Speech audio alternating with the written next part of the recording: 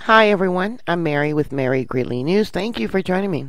Well, in the western Quebec seismic zone, there was a magnitude 2.5 earthquake. The name of the western Quebec seismic zone is deceiving. Here's an image of that area. I can't make it bigger. I was hoping to make it bigger for you. But here we have the St. Lawrence River joining up with the Great Lakes. And here's the location of that earthquake. Now, the St. Lawrence River is a fault zone, a rift system that was created eons ago when the continents divided and separated. This rift zone has been reactivated.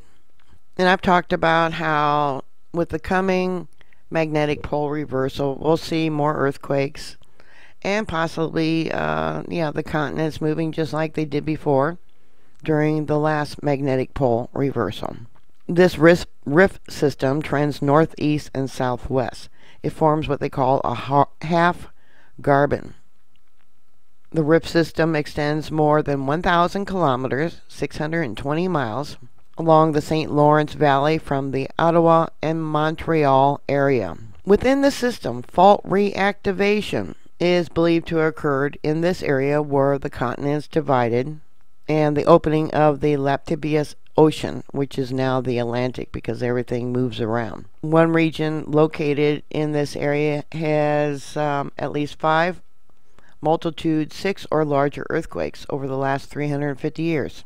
There was one in 1925, so I'm not going to try and pronounce, and there was another one in 1944. That one registered as a magnitude 5.8, and that one was located in this area near the Lawrence River, St. Lawrence River. They have a picture here of the epicenter, but when you click on it, it doesn't show the circle anymore.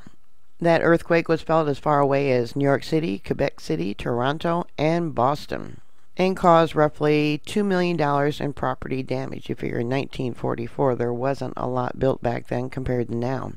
In the village of Massena, New York, approximately 90% of its chimneys were destroyed or damaged, along with heavy damage to masonry structures.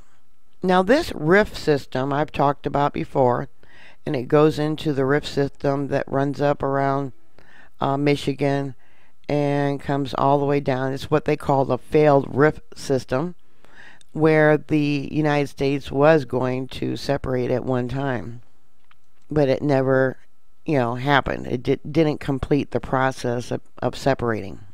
This is called the mid-continent rift system, and a lot of scientists believe that it actually extends farther down than what it shows here.